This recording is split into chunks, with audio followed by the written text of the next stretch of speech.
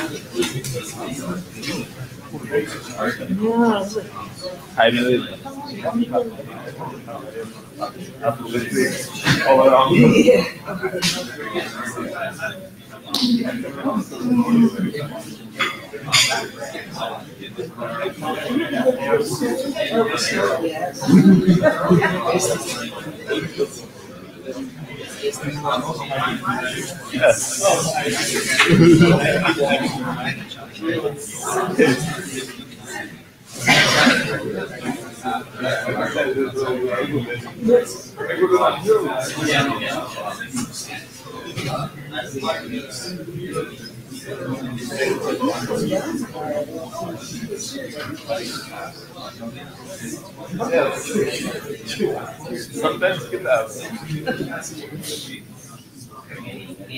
Not understanding, but working expectation.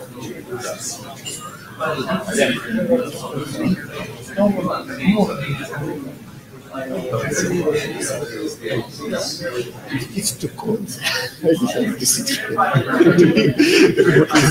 It's too cold.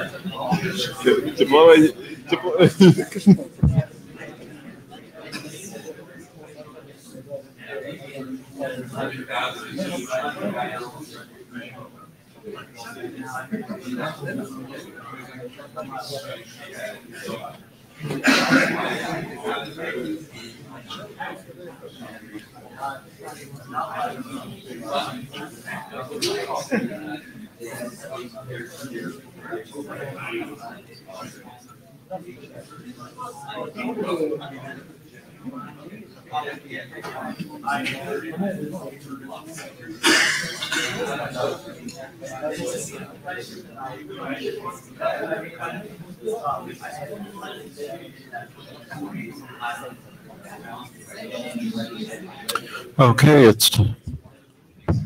it's time to get started.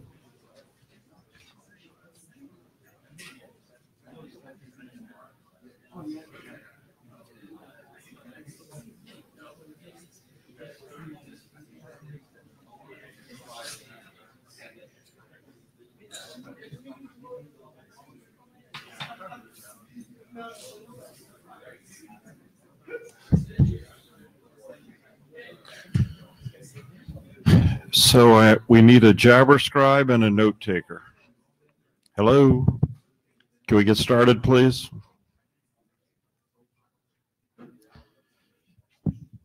We need a jabber scribe and a minute taker. Thank you.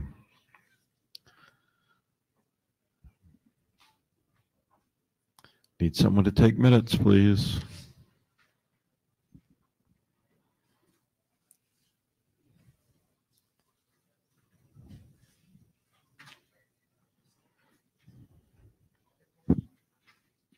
You're going to do it? Thank you, Max.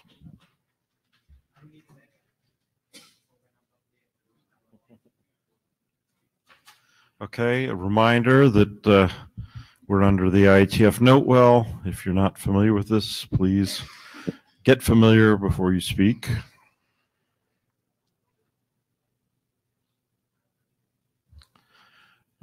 Posted the agenda a couple weeks ago. Didn't see any abashes on the list. Are there any now?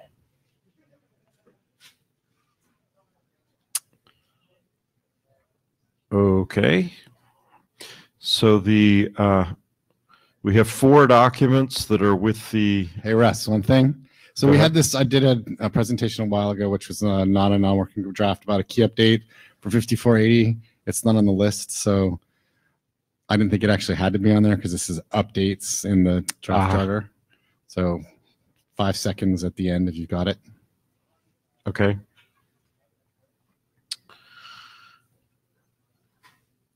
So we have 4 documents that are with the ISG or the RC editor. I'm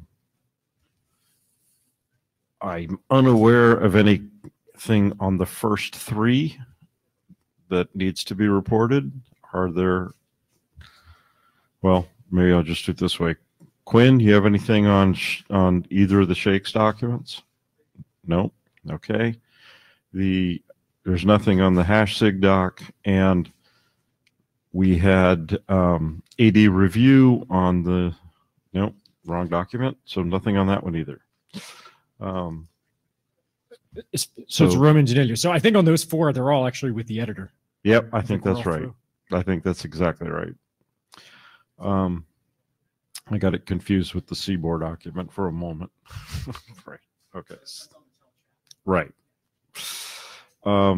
Okay, so we have one working group document where we have active discussion we need to have, and then we're going to, I think Bernie's going to brief that in a minute. And then we have some things that are being considered for charter. That charter, I believe, is on the first telechat in December. So we're going to continue to work on those, assuming that's going to pass. And then we have some other business if time allows. We have a very short meeting today, so we want to make sure we get to that. The first thing then is Bernie.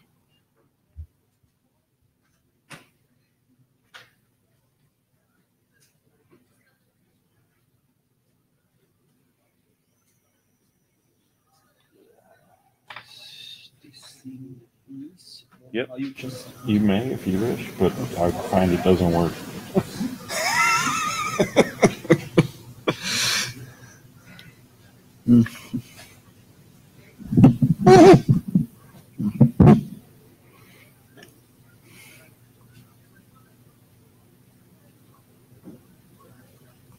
Try it and see what it does.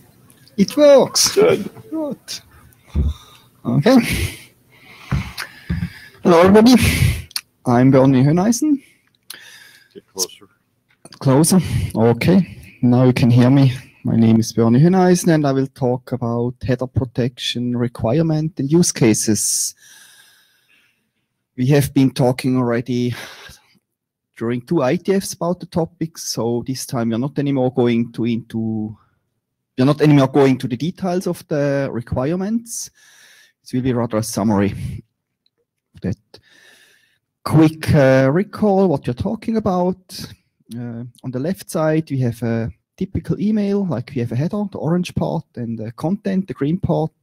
The content can be protected by the means we have. The headers usually cannot be protected, or the header section can usually not be protected.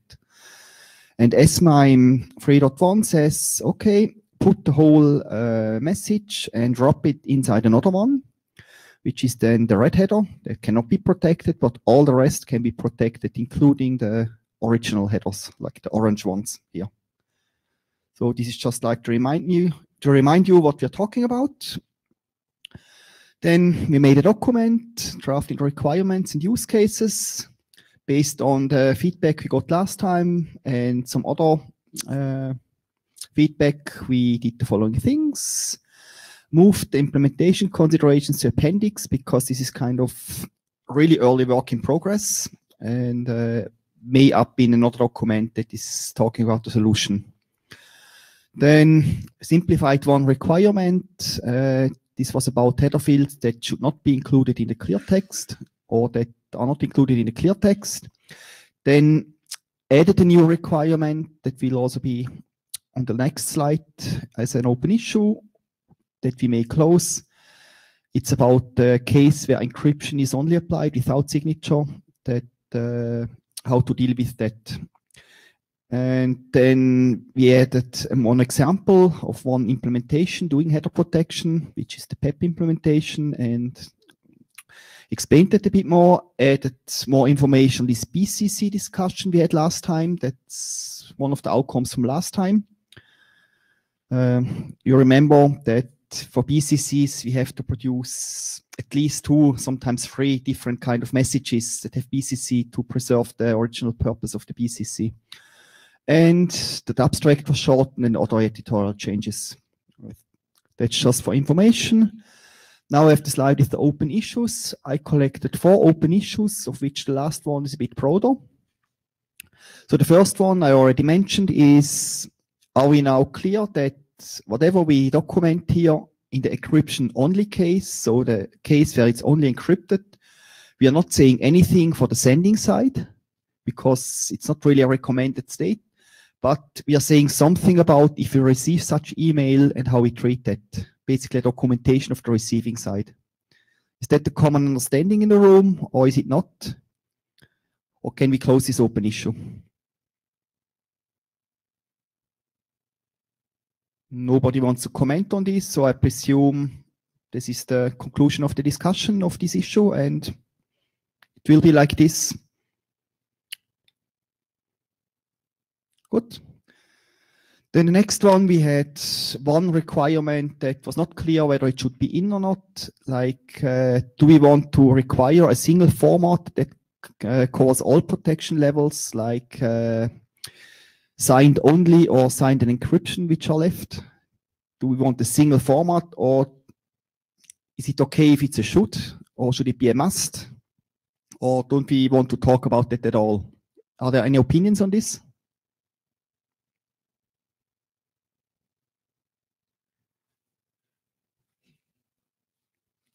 Hi, this is Daniel Kahn-Gilmore from the ACLU. I think if we only define signed-only messages, then we are missing a big chunk of what people want this for. I think if we define encryption only without signing, we are also missing a major piece. So I think this document needs to have both signatures over clear text messages as well as encrypted messages. Encrypted messages with signature or without signature? So how do I put this? The receiving end is going to receive messages that are encrypted whose signatures they cannot validate, simply because we are terrible at validating signatures effectively. There's just too many error cases. So yes, we will need to handle the case where your message is encrypted, but the signature cannot be validated. Okay. But I don't think we should be encouraging people to create encrypted messages that are not signed. Okay, that would be in line with the point 1. Yeah. Was your I still don't, I cannot assign your comment. Was it on the second point or on the first point? Let me try to do a clarification. This requirement was about the way we do header protection will be done the same way for signing an encryption case. We don't want 2 different ways of doing this. Yeah, I think it's more of an implied assumption. So I hope nobody can test this, but this is just to confirm. Okay. Yeah, is this one? Yeah, am I right? Yeah, that's what you. Good. Yeah. Okay, so I see no resistance to keep that in, and it should be probably on a should basis for the time being. Okay, so any more comments on the point 2 here, on the issue 2? So then the issue 3 is a bit more difficult. Actually, that was I referring to before. We left it open. We started, actually Russ started an email discussion, which nobody was really engaging in. To what extent we are like addressing the backward compatibility requirements. And not sure whether we get anything out today, which we didn't get out last time, but maybe I should show it. It's on my backup slides. It's basically about these requirements. And we are pretty clear on the B1, but all the rest is a bit unclear whether we should do this or not. Basically, it's about feature negotiation kind of stuff. Like, do we need to tell other clients what kind of stuff we support? And one issue was like, if you have different clients reading the same mailbox, you end up not being in a clear area. So, are there any comments on this? Or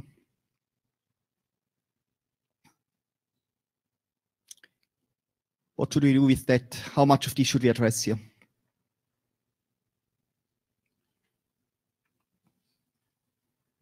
Alexei, I think these two well, this is sort of two types of issues, distinguishing between forwarded and wrapped and capability negotiation.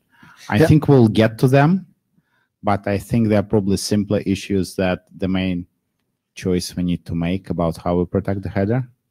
And once we make the choice, it will be much easier to decide, you know, which way it's going to be addressed. That's kind of true, yeah. This is Daniel Kahn-Gilmore. So I think that this is the main sticking point that we're running into in thinking about ways to address header protection.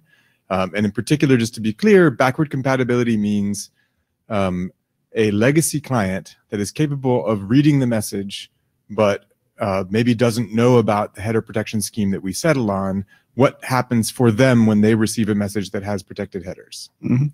That is the specific situation. And I do think that that's a relevant factor for making a decision about how we do this. Yeah.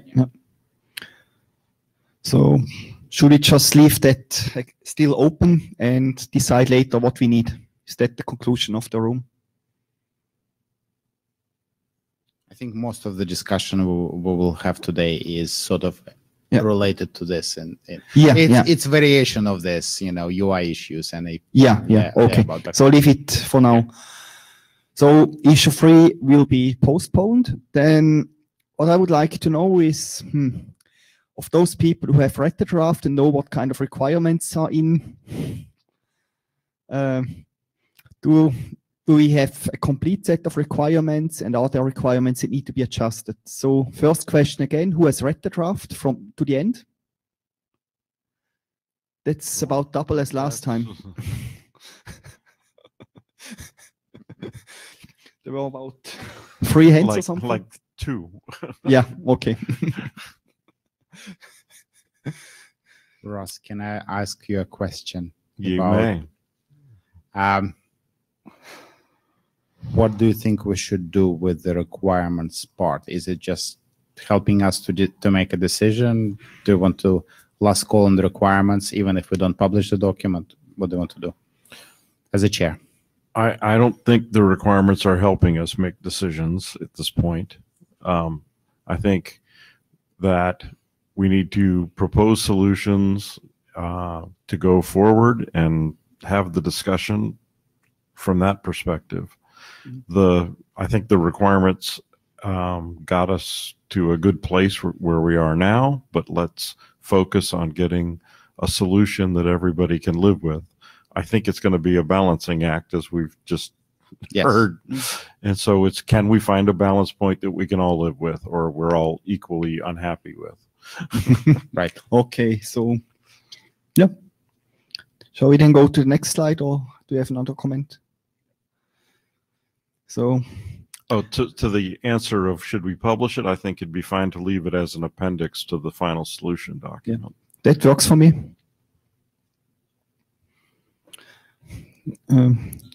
Okay, so the next 2 slides will be probably causing some more lively discussions.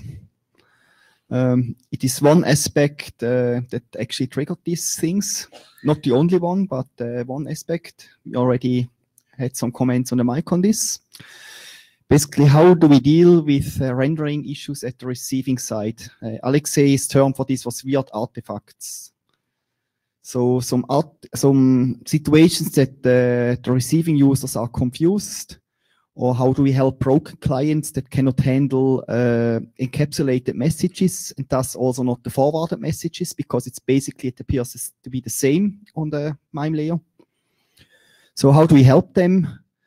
And what we're talking about is some messages you receive an empty message. In best case, you see there is an attachment, and sometimes you're able to open that attachment, sometimes not.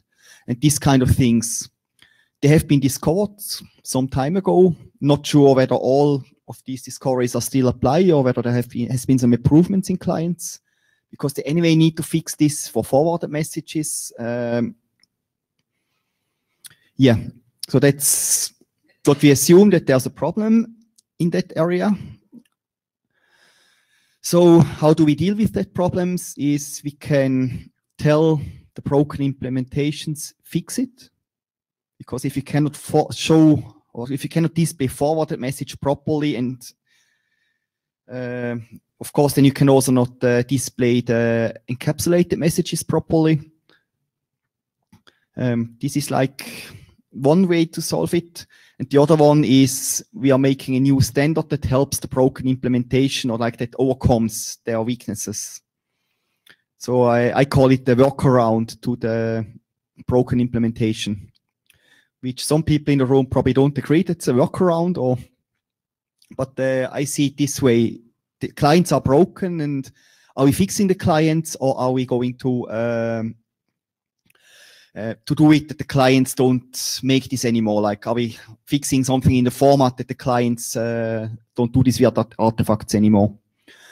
So I think I finished the slides before you give your comment.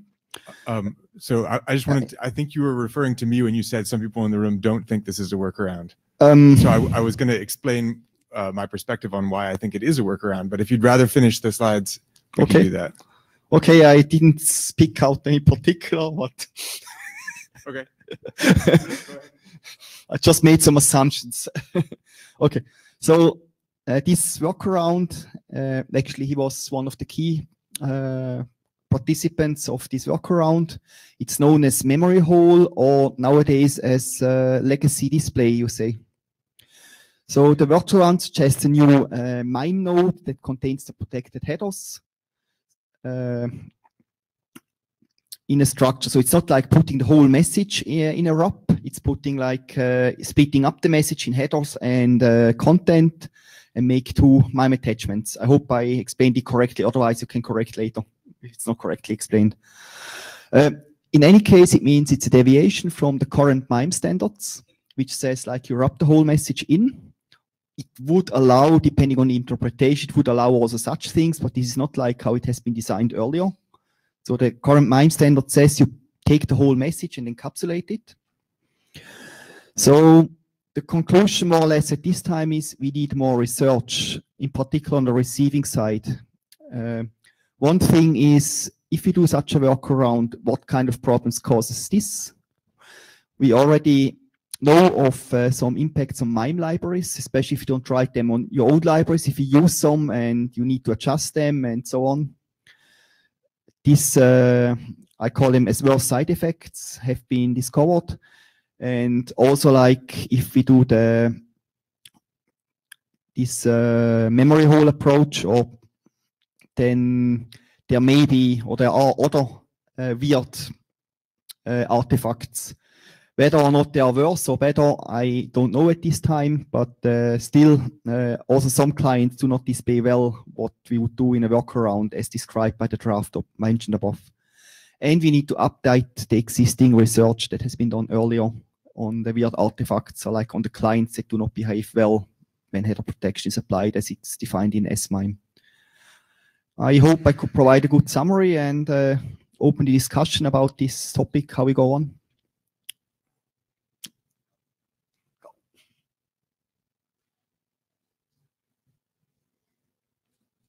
Hi, Daniel Kahn-Gilmore. So I'm one of the authors of the draft that describes the legacy display part up there.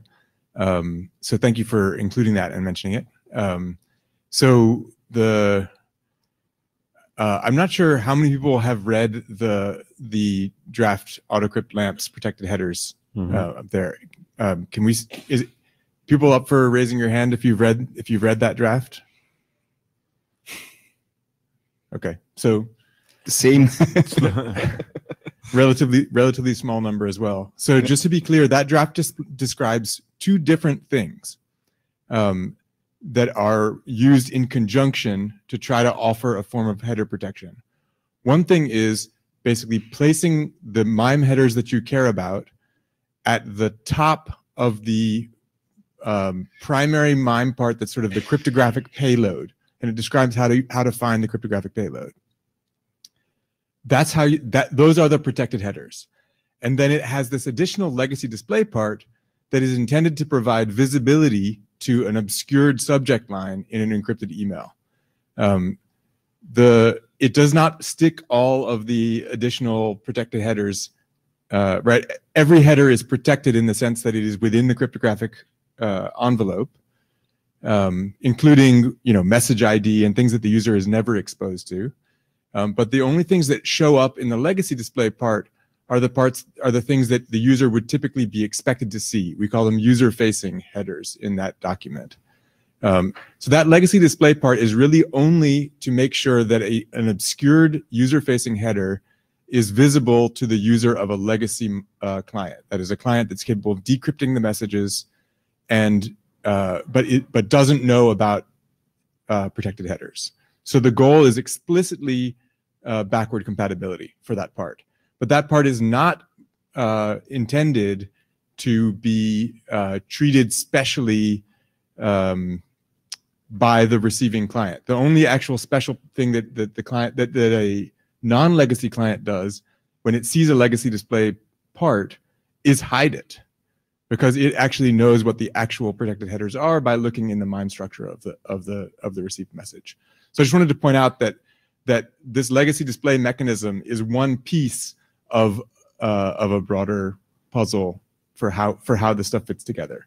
I would appreciate more comments on the document. It will get updated again shortly. It's currently documented for PGP MIME because that's where it's actively in use. There are multiple implementations in the wild. But I believe it is compatible with SMIME, and I will be expanding it to cover SMIME in the next version. Okay. I should be clear, I also welcome additional contributors to that draft. So if folks are interested in it, I'm happy to work with you all. Okay.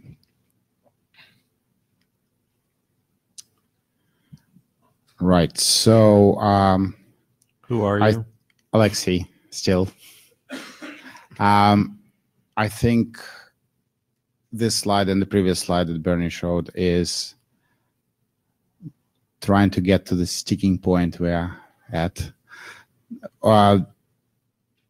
It looks like the only way we can make progress is to analyze how big of impact legacy display issue is with wrapping messages, as well as memory hole approach, and as well as look at APIs and their limitations in open source projects and other things.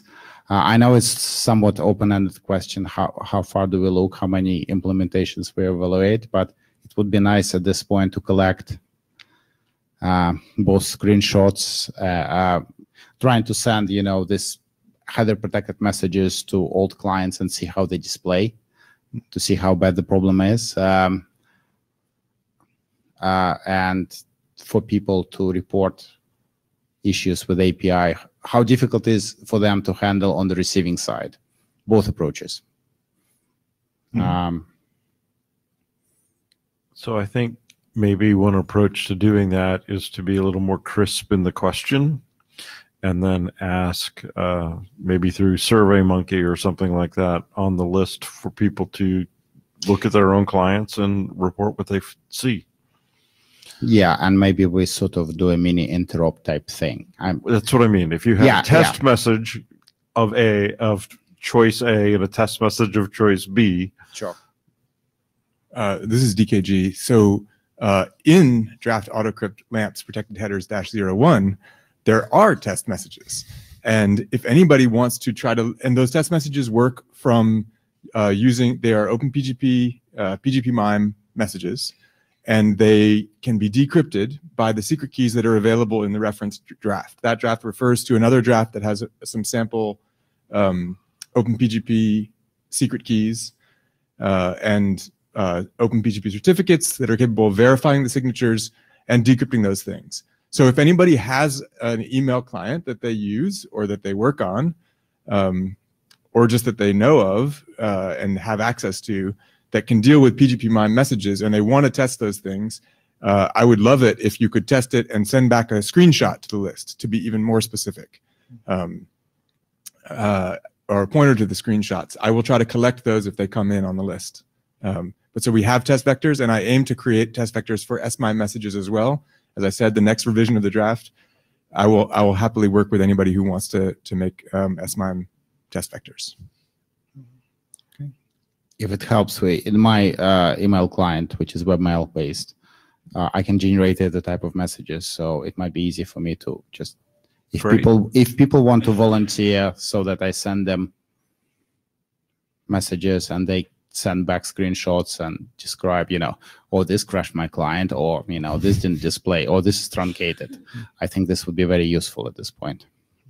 Right. We do need to do this for SMIME because that's what the charter is here. Don't mind helping the other community along as well, but that's what the focus needs to be. Yeah. If we can just have the test messages and have a discussion about what the user experience is with each of the approaches to find that equally unhappy point. So the other question that Alexei asked, so one of them was, how do legacy clients deal with these messages? And the second question that he asked was, how do the libraries deal with them? So this addresses Bernie's question here about adverse side effects on MIME libraries. Right. And I'm wondering if we can't ask that as a more specific question as well, right? So we said, I think in this case, we want test vectors. For the UI, we want test vectors and basically screenshots. Yep. Right? So my question is, what is the question we are asking for MIME libraries? Yeah, so what the same test messages could be used. The question is, what's the response you want back?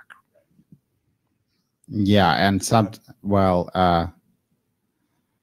sometimes you can imply the answer from how it's displayed or not displayed, and sometimes you might need to dig a bit further, right? So the answer might not be obvious. So I think, for example, one issue might be if people have a limit on how big this header can be for memory keyhole approach, that's arguably it's a bug, but if it truncates it, then it would be nice to know and who does it, or things like this, right?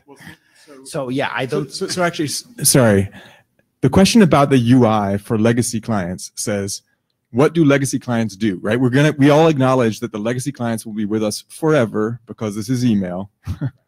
And we just want to know what they do, so we know what kinds of things we are emitting. But the MIME libraries question is more, I think, a question of, do we think that existing mail user agents will be able to do something better with this than what the legacy clients do, right? Will you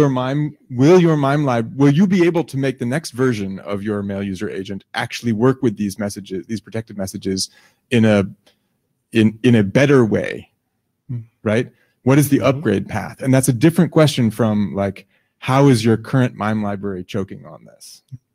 So I would like to Well, I think it does matter if it's causing a crash. Yes, right. You're right. So that's one piece of it. But the other piece of it is like, can we work with it, right? When Krista spoke with us, I think it was 2 sessions ago, she identified that working with the MIME library that they had was like, in more detail, was problematic, that they had to actually go like fix something in the MIME library. But I don't understand what that constraint was, and I don't know how to ask someone to articulate that constraint. Yeah, one has to implement to actually understand what problem she ran into. I would like to bring the discussion another aspect. I don't know how many SMIME implementations do we have in the world, and is this really an issue for SMIME implementations we have?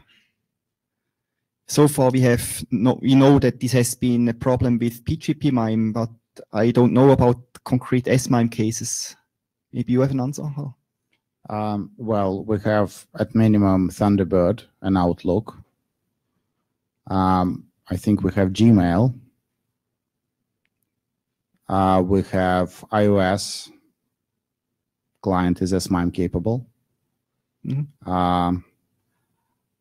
Maybe things like Evolution, and there are maybe some Android clients I don't know about. So about 10, or is that? Yeah, at least 6 probably. Maybe more. Or something between 5 and 10. So let's get the test messages together, then we can ask the list. Back in the day, I guess we did do these things called implementation reports. And one of them was done for CMS, and there's a whole bunch of implementations that are listed in there. I can't hear you, sorry. I have no idea. Sean, what you're it not is. talking to the microphone. So way back in the day, we did these things called implementation reports when you move standards along the standardization path. And one was done for CMS. And so I believe that there were 9 implementations. I have no idea whether they're alive or not, but I can certainly provide the pointer to the thing about what it tested. Yeah. So I think we need 6 messages to do this. Signed, encrypted, signed and encrypted, and the 2 approaches. So it's I a can also matrix of generate 6, triple right? wrap messages now. This is fun. 3 layers with header protection, you know. I think I don't think we can answer the question that's being asked with less than 6 is what I'm saying. Probably, yes. Okay. Yeah. So how many weeks do you guys need to put together these? I think it would help to have a deadline, so I would say a couple of weeks. So while we're still fresh after IETF. So middle of December? That's when I'm returning from holiday. Should I be involved? That's fine with me. I'm happy. I can deliver test vectors for the approach that I documented in that several of us documented in this draft AutoCrypt lamps. I can probably deliver them by the end of the week. This week. Well. So the question's the other 2, the other approach that we want to compare it to, right? Yeah, I probably realistically would say next week I can do some stuff on this. All right, a couple weeks is fine. I mean, Yeah.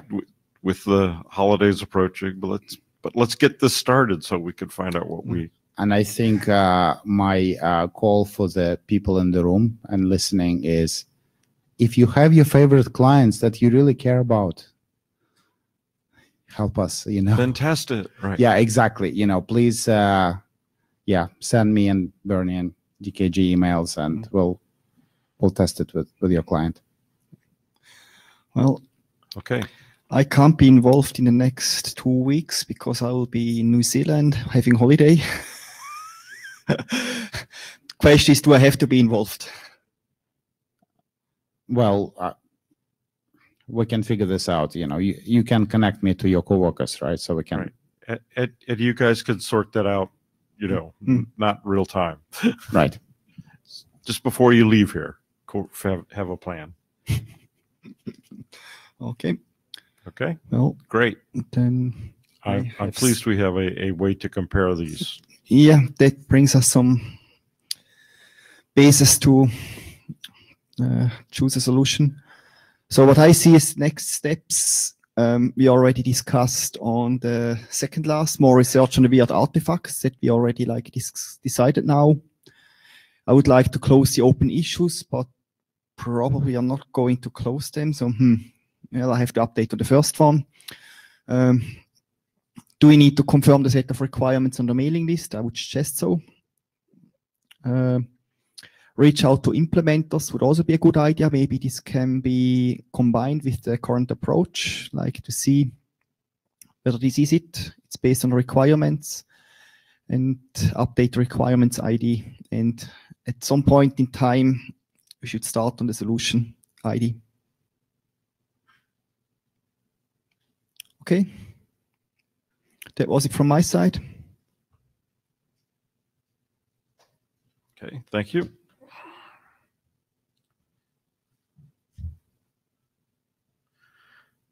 So that is our one chartered item.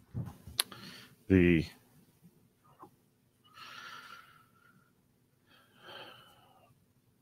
next thing we want to talk about is Hendrik with the CMP profile and update.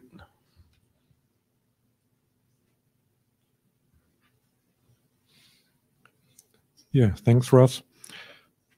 Okay. So I put the status Here's of both IDs into one presentation. So to be a bit quicker through this. Whoop. Great. Okay, we'll deal with it. Oh. Okay, so this is the status of the results of the last 2 meetings. Already for the July meeting, I split the profile document into a profile and an updates document, as we discussed in Prague. I included since July the encrypted value exchange with encrypted key, as this was discussed as a preferred solution to enable envelope data for the encrypted key packages. Yeah, we started in the recharter, so we are in the queue for the IESG meeting in early December. And yeah, so we decided that the update CMP should be a standard track RFC at least, and we have some milestones for the rechartering. So I think we are on a good way. Okay, so status of the Lightweight CMP profile since the last version from July. I mainly completed the content of the document, so I added the support of legacy PKIs, legacy CAs with transport of P10 requests. I added this quite large chapter on the central key generation and the encrypted transport of key packages with different key transport and key establishment mechanisms. I added the section on the delayed enrollment part with a polling mechanism, and I added some examples for support messages using this general message, general response feature of CMP. And yeah, so they are optional, but we know that there are quite some use cases where getting a CA chain, updating a root certificate with this quadruple of certificates, and getting some request parameters in advance to an enrollment. So there are some examples of how to utilize these general message concept in CMP. Yeah, what are the next steps for the profiling draft? So of course, discussing feedbacks from different sides, from the working group and others, or also deciding on whether to incorporate. So we have a request response profile specified for enrolling to a new PKI. So it's quite academic. We could also use this for an existing already trusted PKI. But in CMP, this is handled with a different message type. So we could discuss whether to specify also this. So it's not really different to the one with a new PKI, actually. But we could address this as an optional one. If, yeah, I'm happy for feedback on this. For this central key generation part, if you want to make use of the symmetric key encryption, key management technique, you need to make use of a shared secret.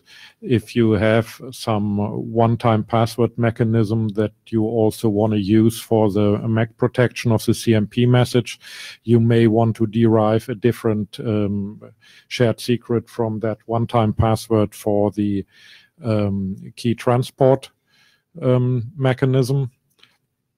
And therefore, we propose to use this MAC, this password-based MAC parameter mechanism from the CMP MAC protection, even though it does not fully fit. And I left some comments in the draft, the profiling draft, and I'm happy for feedback on that, whether people think that mechanism fits.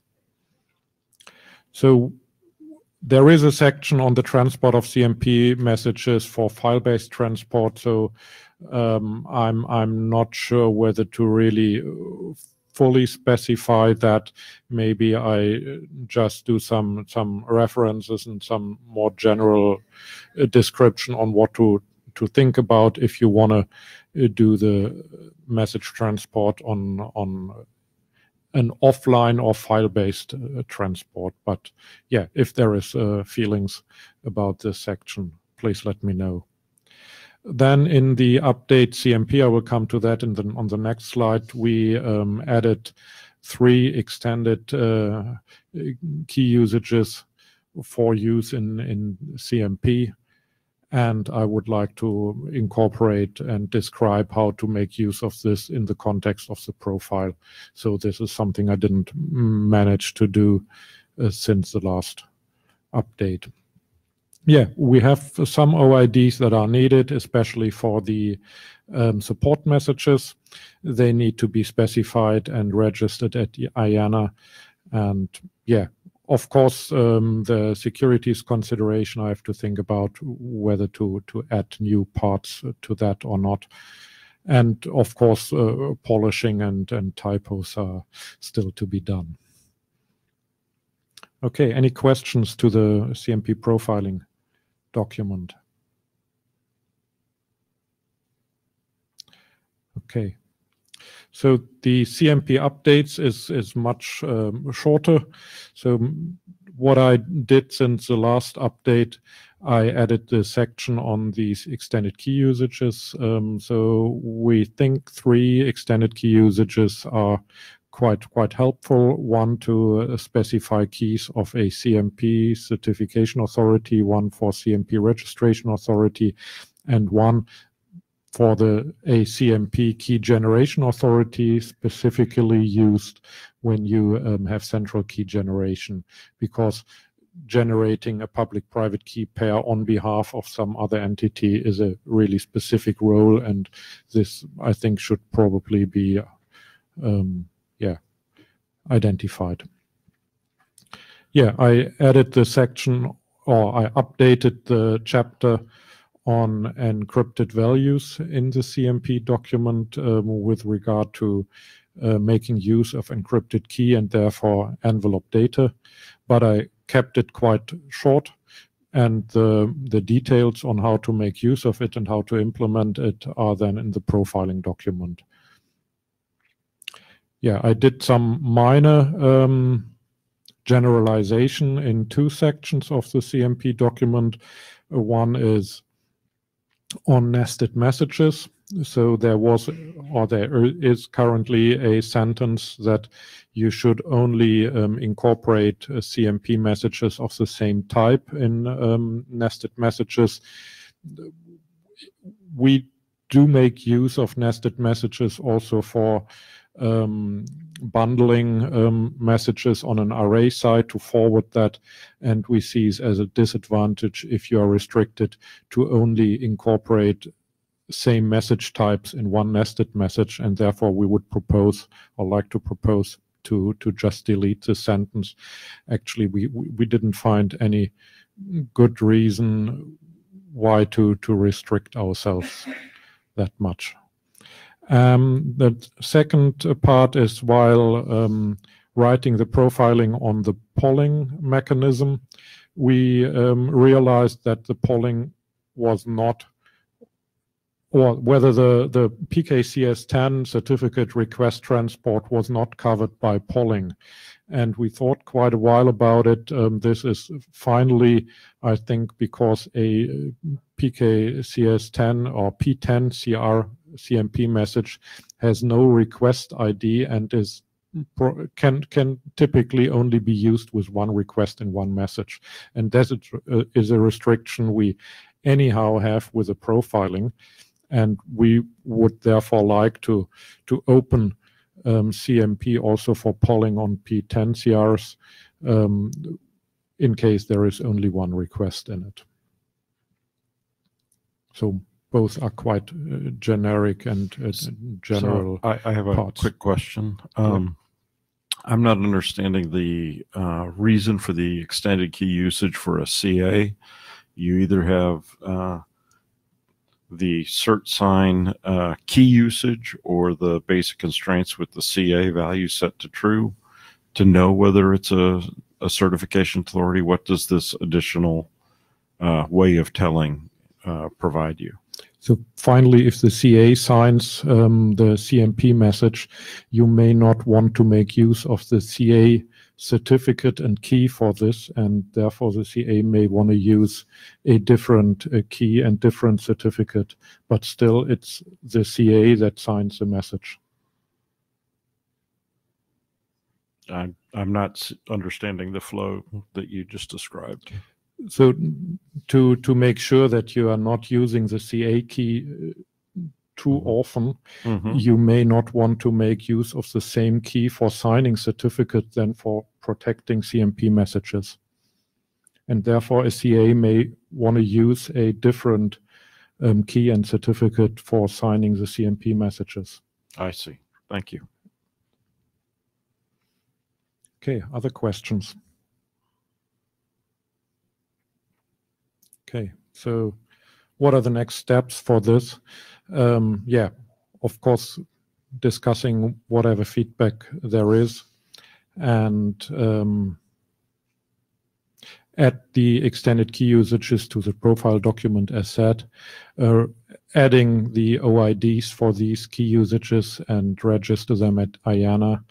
Of course, at the security considerations part, there is a completion of the ASN1 module needed.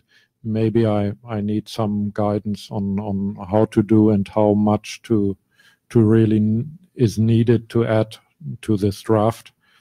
And yeah, of course, polishing and typos need to be done too.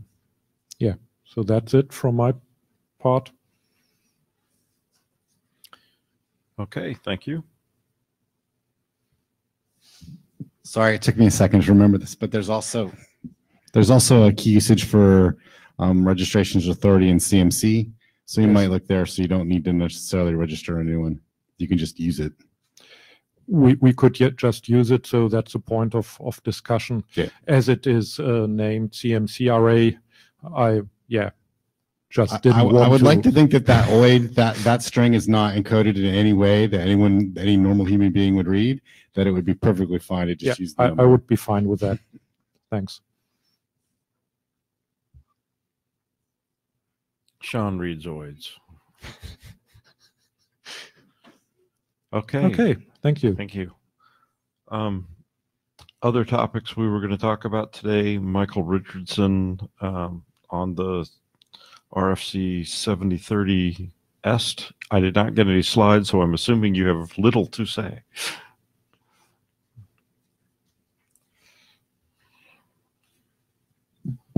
Yeah, thank you. I posted a new document, which I think has Russ's nicely ASN module that Sean formatted nicely. Like, that's really it, right? There's a third issue that which there's errata on, and I'm not qualified to understand it at this point. So I'm seeking help for that. But mostly the working group said they needed to recharter and to adopt this rather short document. So please read it, and the chairs will do something, I hope, right? A little bit of a backlog there. Right? Yeah. So I don't think it's a big rush or anything. Just, that's all. Please read the document. And if you have some expertise on the third piece of errata, I don't. I really just, I just don't get it. So thanks.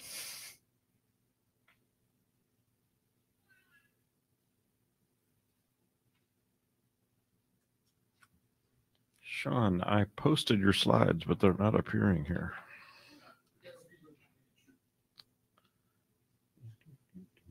You got to reload the whole agenda page.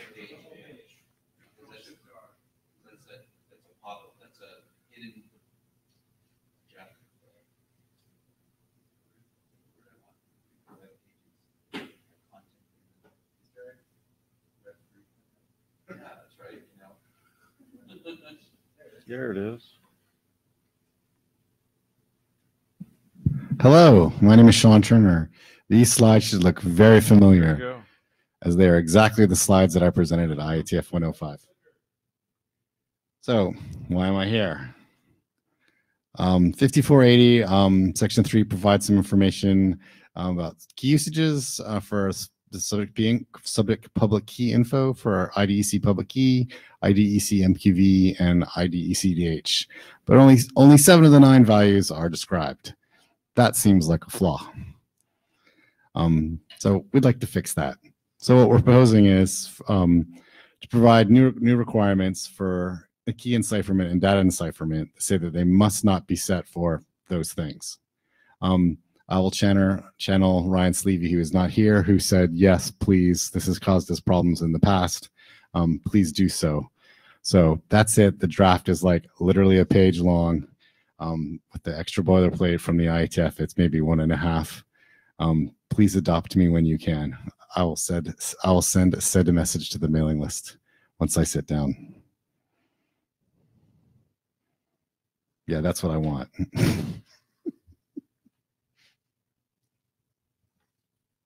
Thanks.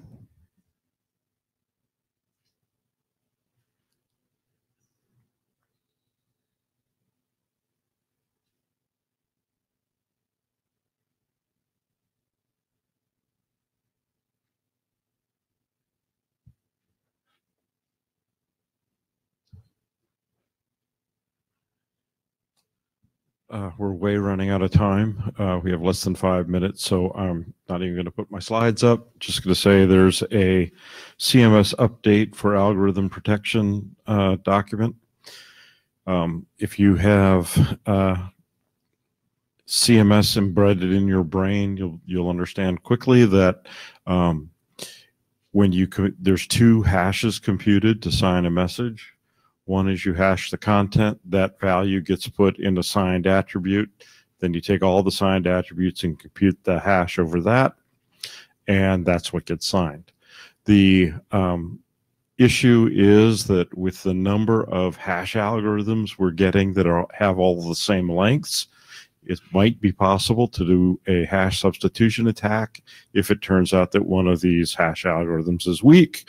So the proposed text says, use the same hash algorithm in both cases, don't get tricked, and points to RC 6211, which is include a message that has the identifiers for the hashes as well as the hash values themselves.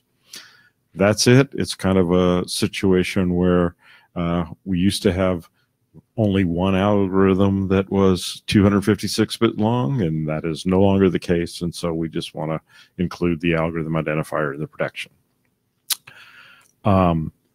Max, you asked for some time in the if time allows, and I'm going to say time is not allowing. So that's, I believe we've reached the agenda end because of that. I don't think you could have gotten your point across in 3 minutes anyway. So is there any other business than Max's presentation that will take less than 2 minutes? In that case, we're done, and have a good dinner. Blue sheets, can somebody bring them forward?